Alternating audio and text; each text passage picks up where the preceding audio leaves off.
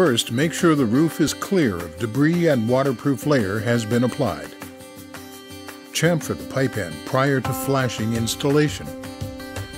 Next, install shingles in rows, starting from the bottom of the roof and working upwards to the peak. Be sure to overlap the row below for good waterproofing qualities.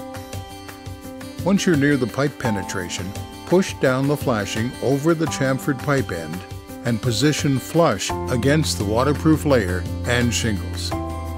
Then, secure the flashing with roofing nails concealed under the next few rows of shingles in order to keep roofing system leak-free. Next, install shingles in rows to top of roof.